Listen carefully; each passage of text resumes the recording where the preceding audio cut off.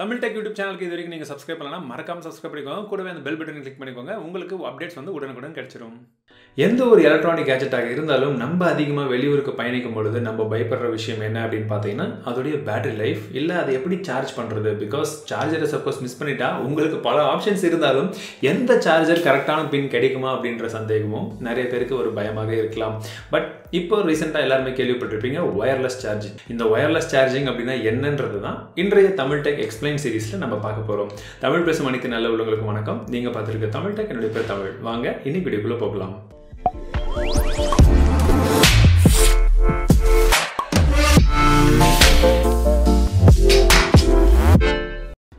Wires நம்மள நிறைய பேருக்கு இந்த ஒயர் மூலிமா சார்ஜ் போடுறது கொஞ்சம் தலைவலி தான் இல்லைங்களா? நிறைய பேருக்கு அதை கண்டால் கடுப்பும் இருக்கும்.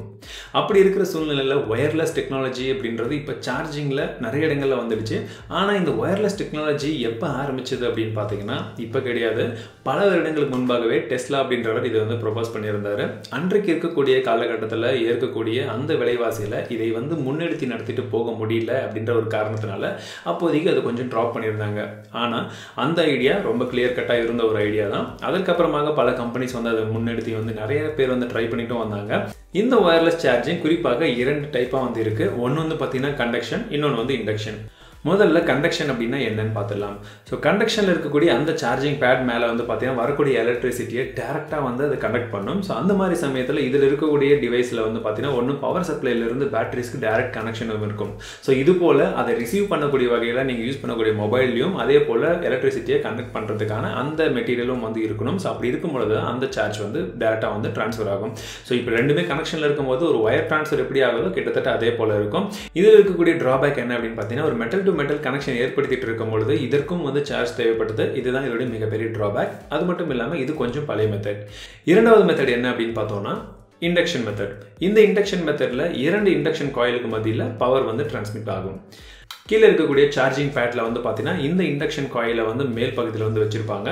ஸோ பவரை டேரெக்டாக வந்து அந்த காயில் கூட கனெக்ட் பண்ணியிருக்கும் பொழுது எலக்ட்ரிக் எனர்ஜி வந்து டேரெக்டாக அது கூட பாஸ் ஆகும்பொழுது அதை வந்து ஒரு எலக்ட்ரோ மேக்னெட்டிக் ஃபீல்டை வந்து கிரியேட் பண்ணும்.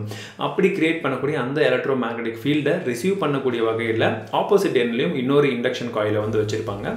அந்த இண்டக்ஷன் காயில் வந்து பார்த்தீங்கன்னா மொபைலுடைய பேக் கேஸில் பொருத்தி இருக்கலாம், இல்லை மொபைலில் நீங்கள் தனியாக ஒரு எக்ஸ்ட்ரா ஆக்சசரிஸாக பின்னாடி ஏதாச்சும் ஒரு கேஸ் மூலியமாகவும் வச்சிருக்கலாம், ஒரு சின்ன டிவைஸ் மூலியமாகவும் வச்சிருக்கலாம். ஸோ அந்த எலக்ட்ரோ மேக்னெட்டிக் ஃபீல்டை டேரெக்டாக ரிசீவ் பண்ணுறதுக்கு இந்த இண்டக்ஷன் காயில் எப்போ பக்கம் வருதோ இல்லை அது மேலே வைக்கிறோமோ அப்போ அந்த சார்ஜ் வந்து டேரெக்டாக வந்து ஒரு சைட்லேருந்து இன்னொரு சைடுக்கு வந்து ஈஸியாக வந்து கடந்து போயிடும்.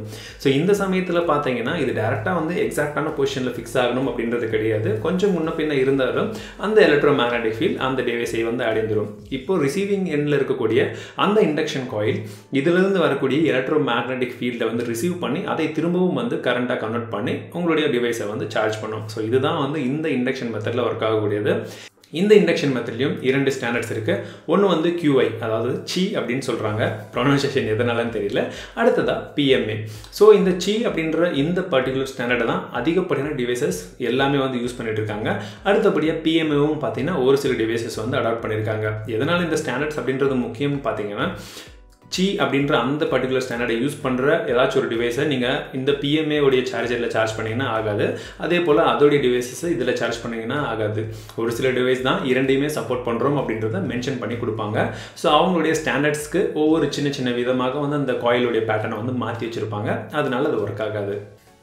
இந்த ஒயருக்கும் ஒயர்லெஸ் சார்ஜிங் இருக்கக்கூடிய டிஃப்ரென்ஸில் பேசிக் டிஃப்ரென்ஸ் எல்லாருக்குமே தெரியும். ஒயர் இருந்து நம்ம சார்ஜ் பண்ணுறது ஒயர்டு சார்ஜிங், ஒயர்லெஸ் அப்படின்னா ஒயரே இல்லாமல் நம்ம சார்ஜ் பண்ணுறது. அடுத்தபடியான டிஃப்ரென்ஸ் என்னென்னு பார்த்தீங்கன்னா நீங்கள் ஒயரில் சார்ஜ் பண்ணும்போது உங்களுடைய மொபைல் வந்து டிவைஸ் வந்து ஃபாஸ்ட்டாக சார்ஜ் ஆகும். அது ஃபுல் அண்ட் ஃபுல் எனர்ஜி என்ன வருதோ அப்படியே ட்ரான்ஸ்மிட் பண்ணிடும். பட் இதுவே ஒயர்லெஸில் பார்த்தீங்கன்னா அது ஒயர்லெஸ்ஸாக ட்ரான்ஸ்மிட் பண்ணுறதுனால அதோடைய பவர் அந்தளவுக்கு வந்து ஃபுல்லாக ட்ரான்ஸ்மிட் ஆகாது, ஓரளவுக்கு தான் ட்ரான்ஸ்மிட் ஆகும். ஸோ நார்மலாக ஆகிறத விட ஒரு சில டைம் டபுளாக டைமிங் கூட ஆகலாம். அது அதில் இருக்கக்கூடிய டிஃப்ரென்ஸ். எந்தெந்த மொபைலில் இந்த ஃபாஸ்ட் சார்ஜிங் சப்போர்ட் பண்ணுது அப்படின்னு பார்த்தீங்கன்னா இப்போ வரக்கூடிய ஒரு சில ஃப்ளாக்ஷிப் மொபைல்ஸ், ஃப்ளாக்ஷிப்னா 50-60 ரூபாய்க்கு மேலே இருக்கக்கூடிய எந்த ஒரு கம்பெனியோடைய டாப் மொபைல் அப்படின்னு சொல்கிறாங்களோ அதில் ஒரு சில மொபைல்ஸில் வந்து சப்போர்ட் இருக்குது. ஃப்ளாக்ஷிப் மொபைலில் மட்டும்தான் வருமா, என்னுடைய ஸ்மார்ட் ஃபோனில் வராதா அப்படின்னு கேட்கலாம். நம்மளுடைய நார்மலான ஸ்மார்ட் ஃபோனையும் நீங்கள் வந்து ஒயர்லெஸ் சார்ஜிங்காக மாற்ற முடியும். அது எப்படி?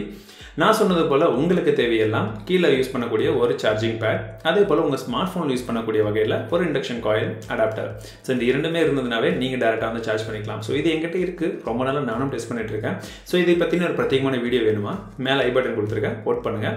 ஸோ இதை நம்ம டேரெக்டாக நம்மளுடைய மொபைலை கனெக்ட் பண்ணி இந்த சார்ஜிங் டாக்கில் வைக்கிறதன் மூலியமாகவே டேரெக்டாக வந்து சார்ஜும் ஆகிடும். இந்த டெக்னாலஜி ஏன் இன்னும் எல்லா இடத்துலையும் வரலன்ற சந்தேகம் உங்களுக்கு இருக்கலாம். இந்த டெக்னாலஜி ரொம்பவே புதுசுன்றதுனால கொஞ்சம் எக்ஸ்பென்சிவாக இருக்குது. போக போக எப்படி நமக்கு ஃபிங்கர் பிரிண்ட் மற்ற விஷயங்கள் எல்லாமே வந்து கம்மியாச்சோ அதே போல் யூஸ் பண்ண விலை வந்து குறைய வந்துடும். அப்புறமா நம்ம எல்லாருக்குமே இது கொஞ்சம் அஃபோர்டபுளாக கிடைக்கும். ஸோ நான் உங்களுக்கு அடுத்த வீடியோவில் இந்த ஒயர்லெஸ் சார்ஜிங்கோ லைவ் டெமான்ஸ்ட்ரேஷன் வந்து காமிச்சிடுறேன். அதுவும் ஒரு நார்மல் ஸ்மார்ட் ஃபோனை எப்படி கன்வெர்ட் பண்ணுறது அப்படின்றதே பார்த்துடலாம். ஸோ இந்த வீடியோ உங்களுக்கு பிடித்திருந்தாலும் இந்த வீடியோக்கு ஒரு லைக் கொடுங்க. இதே போல் தமிழ் டெக் எக்ஸ்பிளைன் சீரிஸில் அடுத்ததாக என்னென்ன விஷயங்களை பற்றினா உங்களுக்கு தமிழில் வந்து அதோடைய எக்ஸ்பிளனேஷன் வேணும் அப்படின்றத நீங்களே வந்து கீழே கமெண்ட் பண்ணுங்கள். மீண்டும் உங்களை அடுத்த வீடியோவில் சந்திக்கிறேன். வாழ்க தமிழ், வளர்க டெக்னாலஜி.